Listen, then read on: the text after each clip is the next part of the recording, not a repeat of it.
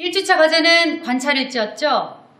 나는 변했으면서 왜 상대는 변하지 않을 거라고 생각했을까? 안녕하세요. 이거 드리려고. 아, 괜찮은데. 이게 뭐냐? 요일별로 입으세요. 팬티 얘기는 정말 그만하고 싶거든요. 소개된 게 별로면 포장이라도 이뻐야 하지 않나? 야, 너 진짜 미쳤...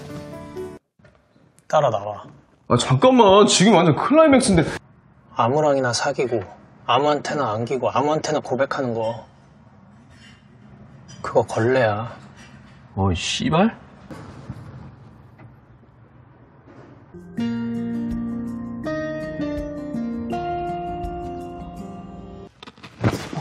죄송합니다.